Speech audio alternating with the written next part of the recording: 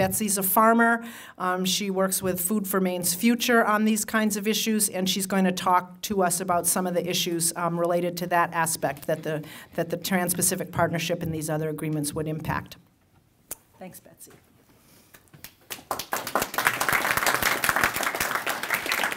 Thanks. So now you know why I look the way I do. I came straight from the Fedco seed warehouse to where we are pulling seeds just as fast as we can to get them in the hands of farmers, and so that they can start their gardens and plant their crops this year. So I found out at 2 o'clock that I was giving this talk, so I'm winging it here.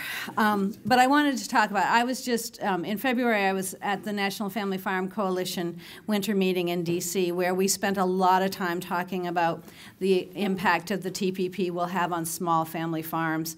And I went to both Congressman Poliquin and Congresswoman Pengree's office and talked to their trade staff about the fact that we hear that our representatives are hearing from the big farmers that this is going to be great for them, and perhaps it is going to be great for them, but it's going to be very bad for small family farms.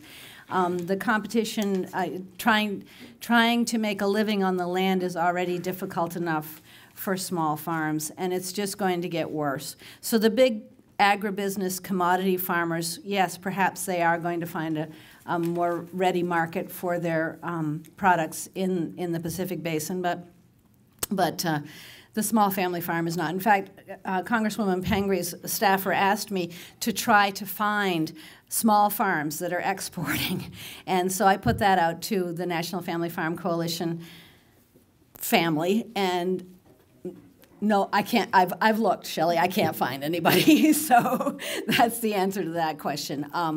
And these are family farmers from all across the country that are feeling the weight of the how bad this agreement is going to be for them. And I think one of the prime examples of how, as Cynthia was talking about, the fact that it's going to negate our own sovereign laws is the recent Cool Amendment. I don't know whether any of you know about that, the country of origin labeling for meat, which we were threatened, I can't remember which countries were threatening to sue us, but some country, it was Canada. Canada was threatening to sue us over labeling meat with its country of origin so that people can know what's in their food. What a concept, like, you know, GMO labeling and a few other things, which this trade is going to negate. But what happened in our Congress was, because of the threat of the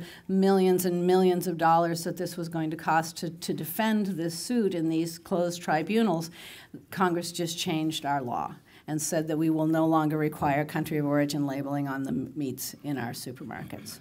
So that's just a minor example of the impact that it's going to have on our food system, and it would take me all night to explain all the impacts it's going to have on small family farms, but it's going to be bad. It's going to be bad. Once the market is flooded with organic food from the Pacific Basin, our struggling small organic farmers here in Maine are going to have a hard time. I have heard rumors that the potato farmers in Aroostook County think that it's going to be good for them because all the potatoes in Idaho are going to go to the Pacific Basin, and then we can fill the void. I don't think I really buy that concept, but yeah. So those are the things that I had written down to talk to you about tonight, and thanks for having me.